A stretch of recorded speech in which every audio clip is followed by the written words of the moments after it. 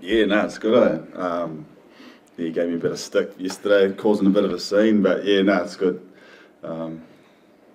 It's funny what things can change over the last couple of weeks, but yeah, he got up and had a bit of a yarn, and all that kind of, I suppose, a little bit of hard feelings have been put to bed, but yeah, he cracked the joke in classic Steve fashion, but yeah, it was cool to have him around, and yeah, it's like he never left.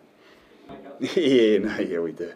Gave him a big hug, and yeah, I won't say what he said to me, but yeah, it was a good bit of humour, and like I said, he's got a lot of respect in this environment. It was just helping out a mate once we got a bit of context to it, and it was all good. He's still sharp as ever.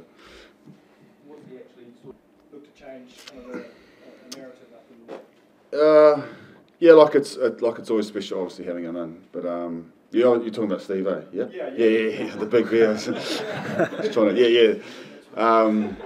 There's a couple of big bears around here. Yeah, it's like I said, it's like a real he's obviously standing back and observing a lot, but I suppose it's like his spirits. He's got a lot of good, deep connections with a lot of players that he's coached before, and I think you've seen that when they've seen the players for the first time, like the smiles and the banter and that.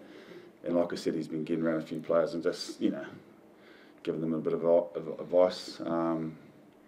But yeah, it's definitely I suppose lifted the spirits up, and I suppose he's determined to probably help that process and how we're feeling over the last couple of days after the loss to France.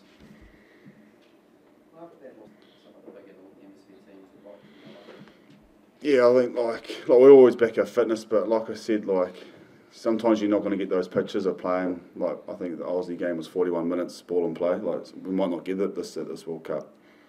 So it honestly comes back to when we do, holding onto the pill, being disciplined, building pressure, all those little things, defending really well on our line. There's a number of things that can help that. It's just not because we're a fit team. World Cups, people turn up on a day and that pressure and that intent can do funny things to you. You can run 20k because you're playing for your country and stuff like that. So there's a number of things. It's hard to probably single out on one thing, but if we can do that, we'll be in a better position to close out games or win games and be productive in that space. That's a good question. Obviously, a real solid result would be nice, but you've got to bring it back. I think as a forward, the set piece stuff is always massive for us. We got a bit of a touch up against France, so I think the scrum was very important. I think our line-out functioned pretty well. So just speaking for myself, I think that for success has been having a solid scrum. The things that we need to work on from the weekend, if we can improve that against Namibia, that'd be awesome. But I'm never one to predict, what this and that. But I reckon that as a forward, you take pride in your set piece, and that's the thing that we've got to improve on going forward.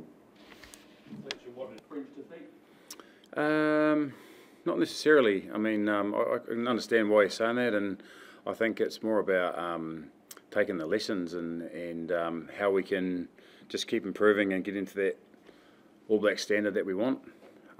Certainly put microscope on a few things, but we're certainly not reinventing the wheel and pushing the panic buttons. There's still a great energy amongst the group. There's a willingness to get us up there to where we need to be. In terms of the scrum area up? I think, with scrummaging now, with the power that we have and the timing and things like that, it's I suppose you could compare it to a goal kicker. If he's a centimetre or an inch off, that could be 3 or 4 by the time he engages, and that can be the difference at international level, and particularly World Cups when the referees and the game, we want it to be as much game time as possible, and so those little things is probably where we're at really, and trying to minimise that as best we can. As a group, slowing down?